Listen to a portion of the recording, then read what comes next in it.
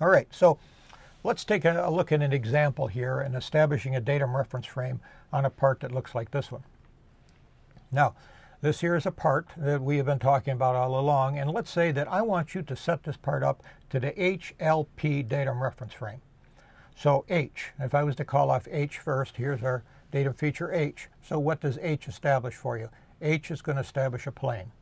So what I have is I have established a plane. Now you know what that plane does. It's automatically going to stop one translation. It's going to stop up and down. It's also going to stop a rotation in this direction. You see it can't rotate like this.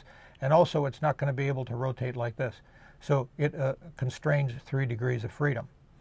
The next one in the order here, this is datum feature L. It can't take anything away that H already given us.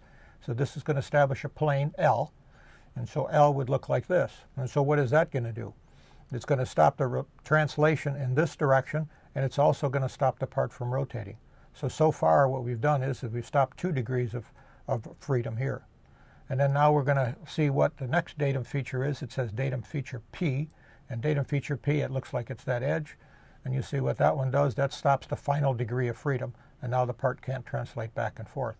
So all 6 degrees of freedom have been constrained, and now we can make our measurements, or be able to discuss or talk about this part. All right, let's take another look at another one. N-E-H. You got to be careful what you spell in here sometimes. But N. N is the primary datum. And let's see what that is. That is a face. So a plane surface. So that's going to stop one translation. It's going to stop 2 rotations. You can see the rotation in this direction and this direction. Now, nothing could be taken away. That's what it has. So the next one, E, what will E give us? Well, E would give us an axis there. Mm-hmm.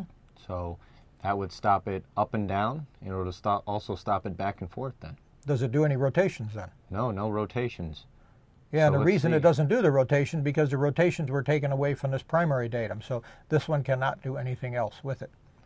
So what's the only thing left on this one left? We have 3 on the first one and 2 on the second one. There's only 1 degree of freedom left. What is this part still allowed to do?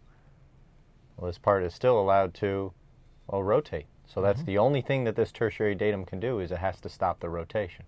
Let's see what they selected for rotation. Yeah, now you take a look here. You see datum feature H is talking about that bottom surface. Talking about that bottom surface, that's the one that stops the rotation on here.